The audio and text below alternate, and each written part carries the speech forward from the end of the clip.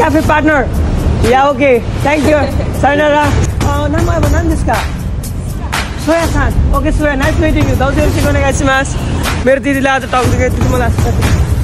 दिदी मलाई टक्दियो मेरो आफ्नो प्यारो दिदी यसको त अनुहार के विश्वयुद्ध पछि आइमीहरू छोरी मान्छेहरूले दुःख गरेर छोरा मान्छेको जनसङ्ख्या थिएन रे त्यतिखेर छोको नि चिवा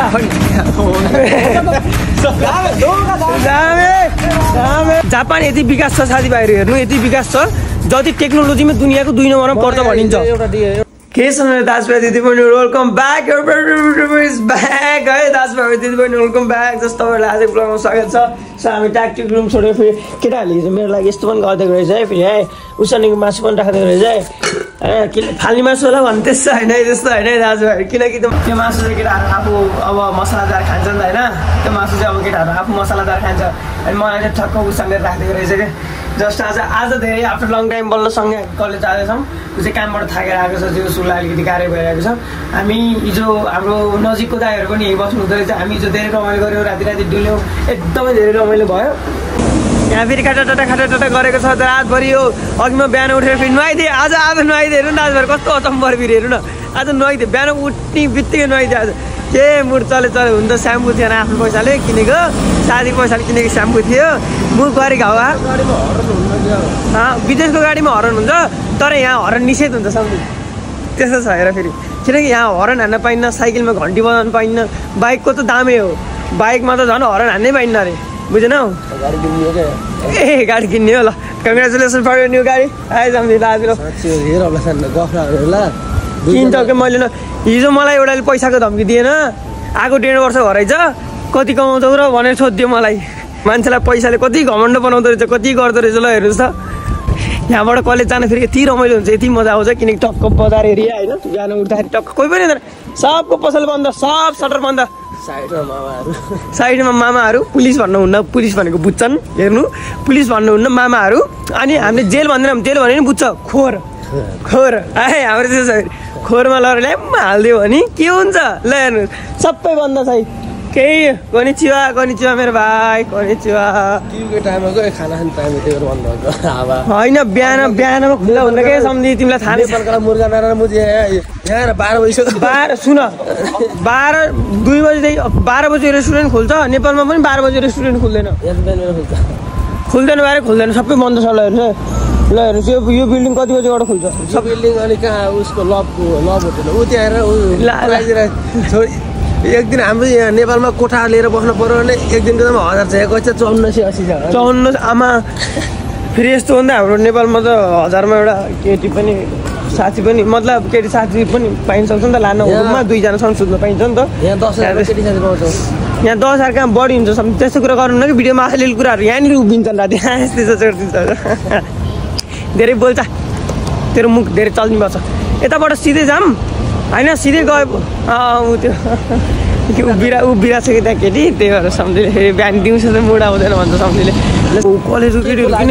के हो यो खास सोधिदिनु के त्यस्तो नगर दामै देख्यो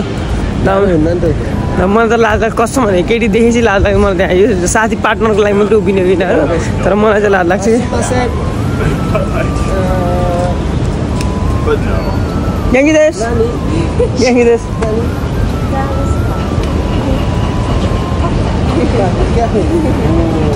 Cafe partner. Yeah, okay. Thank you. Sayonara. म त लाज लाग्छ म त कहाँ सक्छु म त बोल्नै सक्दैन यस्तो केटीहरूसँग यसो हुन्छ कि आज कस्तो हुन्छ भने त्यस्तो नराम्रो केही पनि होइन दाजुभाइ जस्ट फ्रेन्ड होइन अब क्याफेमा गएर जस्ट पार्टनर दिने अब कम्पनी दिने बसेर रक्सीसँगै खाइदिने ऊ सम्झिँदा डिले गर्नु लाग्यो क्या अन्त फेरि यार कस्तो ल्याङ्छ हो सम्झिँदा केटी देख्नै हुन्न भने कस्तो रन्डो रहेछ ओके sayonara ओके नाम अब नाम देशका सोया-सान okay soya nice meeting you दाउजो शिगोनेगाइसिमास राम्रोसँग रेस्पेक्ट गर बोल है तिमी फेरि मलाई धेरै नम्बर छ भनेको योनको रक्सी खाने ठाउँ हो उता पछाडि छ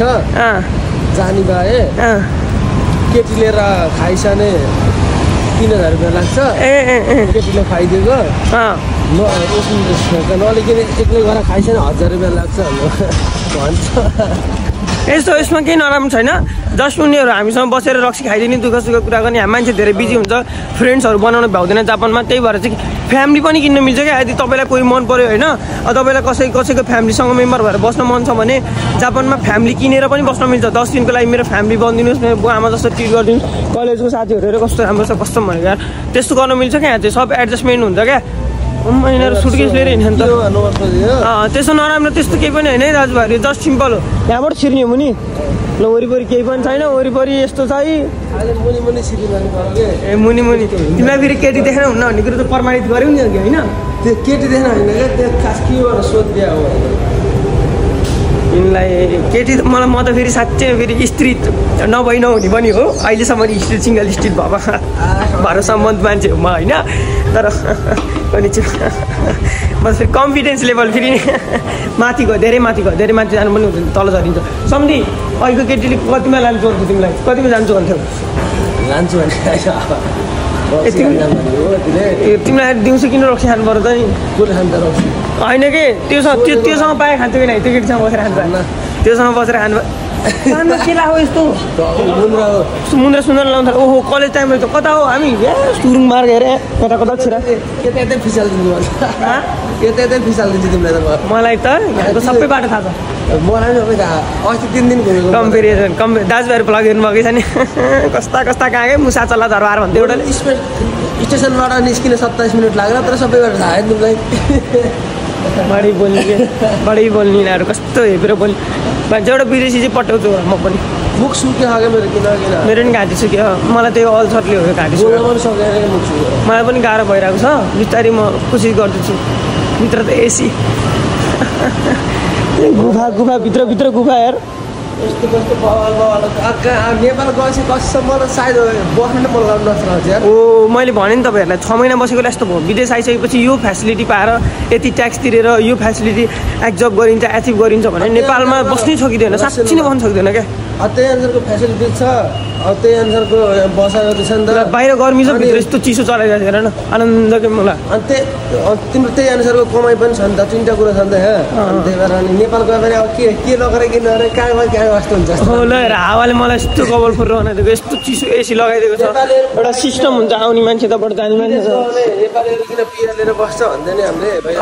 मैले मैले बुझिसकेँ अनि म त 5 लाख भयो भने त त्यस्तो भयो भने म पर्मानेन्टली नेपाल गइदिन्छु हेर मलाई यहाँ बसेर 10 लाख 15 लाख 50 लाख 1 करोड कमाएर केही गर्नु छ भने जिन्दगीमा खुसी खोज्नु छ मलाई होइन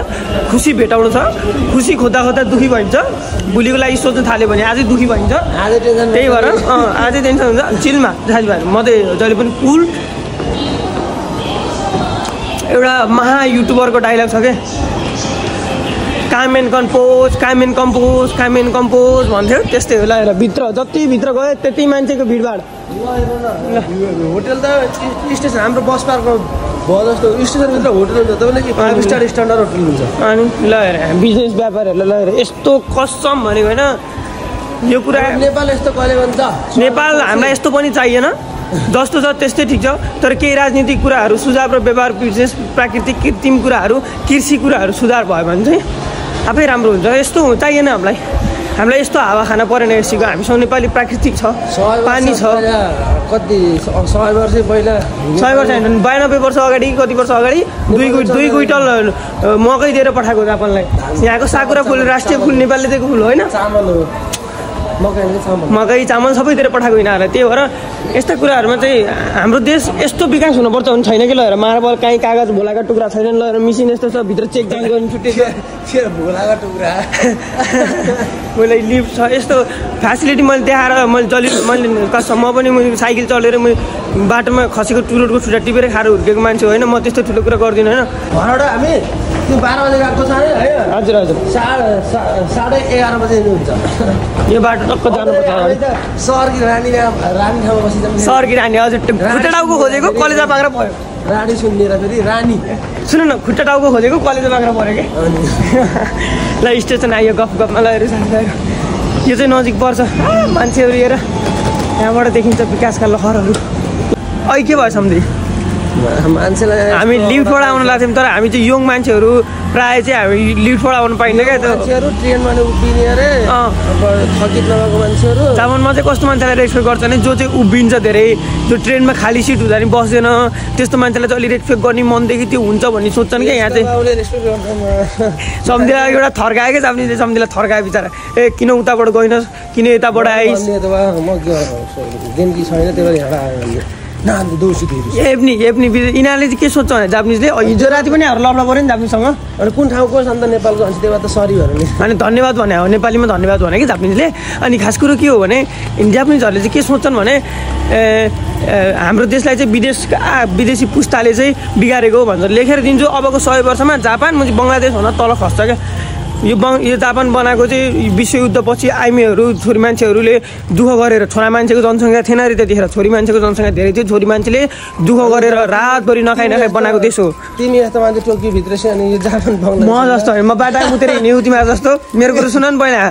जापानिजले के सोच्छ भने पुस्ताले माया गरेको देश हो अहिलेको युवाले बेचेर खाइदिन्छ यो मुजी जापान वास्तविक कुरा भनेको भिडियोमा होइन हाम्रो देश नेताहरूले बुढाहरूले खाए यो देश जवानले खाइदिन्छ म लेखेर दिन्छु अहिलेको पुस्ता कोही पनि मिहिनेत गर्नु छैन भन्छन् जसले पनि सबै यिनीहरू ठग त्यो पार्टी पब 2 हप्तामा 6 दिन काम गर्यो शनिबार र आइतबार त्यही क्लबको केटासँग गयो इन्जोय गर्यो पानी पानी भन पानी पानी पानी पानी भन्यो मुजु मुजु भन्यो यिनीहरूको भाषा यस्तै हो जापान यति विकास छ साथीभाइहरू हेर्नु यति विकास छ जति टेक्नोलोजीमा दुनियाँको 2 नम्बरमा पर्छ भनिन्छ एउटा दिदीले डेन्जर राम्रो भनिदिनु भाइ तिमीहरू यहाँ आऊ राम्रोसँग तिमीहरूको अबको 5 वर्षहरूको मिहिनेत गर्ने टाइम हो होइन यहाँ 2 वर्ष राम्रोसँग मिहिनेत गऱ्यो भने 40 लाखको घर छडाइन्छ नेपालमा अनि 5 वर्षको तिम्रो 2 वर्षको भिजा फेरि पछि भिजा थपिन्छ होइन तिम्रो 5 वर्षहरूको राम्रो मिहिनेत गर्ने ठाउँ पछि तिम्रो नेपाल गएर कि प्रस्ताव नगर्छ अरे बस्छ त मैले बुझेँ सम्झेँ मैले भन्न खोजेको बुझेँ दिदीले राम्रो भन्नुभयो हाम्रो लागि तर दिदीले भनेको कुरा सही मान्छेलाई परेन त्यो म जान्दिनँ त्यो त अब भन्नलाई अन्डर एजलाई पर्यो जो हुन्छ मलाई चाहिँ केटारीहरूले अन्डर एज भन्छन् क्या अलिक सानो देखिन्छु डल्ले डल्ले खाले तर जन्मदर्तामा कति छ भन्ने कुरो कसैलाई थाहा छैन होइन बाहिर त जति नै हुन सक्छु बिहान उजुरुक्क उठ्यो कलेज हिँड्यो लाइफ स्टाइल यस्तै हो बिहान बिहान उठ्यो अनि यस्तोको थोप्रा हेरेर गर्छ बिहान बिहान अनि मिठा हान्यो अहिले चाहिँ ल हेर साथीभाइहरू अटो के भन्छ यसले यो डेलिभरी सामान गर्ने डेलिभरी गर्ने म फेरि जे देख्छु त्यो देखाउँछु अटो देखिदिरहेको मैले पनि देखेँ जापानमा अटो फर्स्ट टाइम अटो देखिरहेको यस्तो हाँसो लाएर अटो देख्दा त यार मैले म त नेपालमा मान्छे बोक्दैन चाहिँ सामान बोक्दैन देखेर अटो यस्तोमा हुँदो रहेछ कि हलरमा हुँदो रहेछ कि सामानमा आउँछ डेलिभरी अनि त्यस्तोमा हुँदो रहेछ दादाले त फेरि सिधै गोमिन जान्छ दादाहरू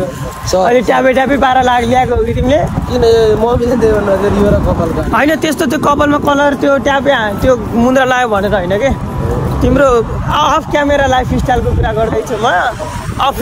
क्यामेरा लाइफ स्टाइल त तिम्रो फेरि भन्दैन क्या त्यसले हामीको फ्रिडम भन्छ कि एकदम फ्रिडमको ओभर स्मार्ट बन्नु नै ट्यापुन्द्रु हो फेरि थाहा होला नि ट्यापुन्द्रु अलि विचार गरेर सम्झाउनु पर्छ एउटै अब दाइ जस्तो छ मान्छे होइन अब बिचरा माया लाग्छ सम्झेको जे भए पनि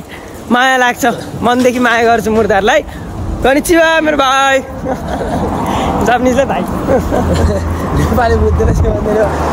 तर त्यसो जे भन्दैन भनेर हामी कहिले छाडा त्यस्तो बोलेको छैन दामे देख्यो मेरो दिदीले आज टक्दियो दिदी मलाई आशीर्वाद दिनु दिदी मलाई खुट्टा टोक्छु क्या मेरो आफ्नो प्यारो दिदी हो यसको त अनुहार के देखाउनु केटीको बेन्चीमा गएर बस्छ पढ्नी सर्नी होइन खालि केटीलाई कहाँको ओसाकाको केटीलाई कहिले फोलान्छ कहिले नागा ए उहाँ गइसकेको भयो अब चिन्न जाऊँ म चाहिँ यो ट्रेनबाट भर्खरै झरेको अब यहाँबाट टक्क माथि जान्छु त्यहाँ कार्ड स्क्यान गरेर आज मलाई त्यो दिदीले मलाई भात ल्याइदिनु भएको छ कि भात चाहिँ कसो भने अब त्यो उस के भन्छ अरे काउली आलु अनि त्यसपछि दाल अनि भात गरेर ल्याइदिनु भएको छ टिफिनमा बिचरा हिजो टिफिन किनेर मेरो अगाडि काउली किनेर काउलीको तरकारी भाइलाई खुवाउँछु भनेर लास्ट माया गर्छु म फेरि नेपाली दिदी सेलिब्रेटर लास्टै माया गर्छु कि त्यहाँ दिदीहरू हुनुहुन्छ होइन जसले मलाई माया गर्छ म उसलाई गर्छु माया नगर्लाई त खानके नाइ भनेको बाल मतलब भने जापानिज दाजुले बोल्नु नि आउँछ ओहो यो टाइममा चाहिँ अलिक भिड हुँदो रहेछ यहाँ टोइलेटहरू स्टेसनबाट माथि चढ्ने बित्तिकै टोइलेट फेसिलिटीको कुरा नगर्नु विदेश यति अगाडि छ नि तर यो देश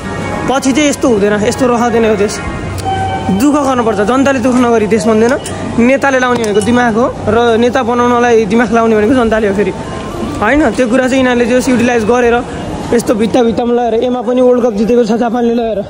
ठ्याक्कै काम सकेर रेड लाइन एरियातिरबाट फर्कियो हजुर हामीलाई त सुरुमा रमाइलो लाग्छ रङ्ग लाग्छ कपाल आज धेरै पछि नआएको तेल पनि लागेन तेल नलागेको पनि कति दिन भयो होटलमा गएर मलाई पनि यसरी चट्ट बसेर खान मन छ तर यसको लागि लेभल चाहिँ बनाउनु पर्छ है साथीभाइहरू जहाँ सम्धिले भन्ने गर्थ्यो पहिलाको भिडियोमा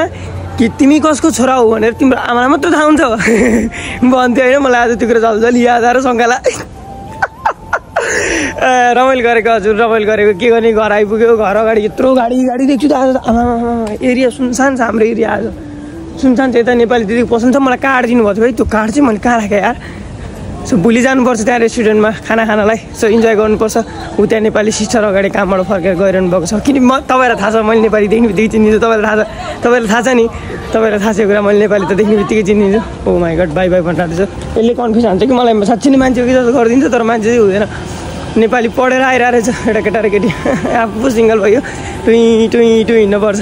सो दाजुभाइहरू thank you so much for watching don't forget to like गाली एन्ड सेयर सब्सक्राइब र नयाँ हुन्छ भने प्लिज सब्सक्राइब त गाली भनेपछि क्या दुःख धेरै बोल्ने पानी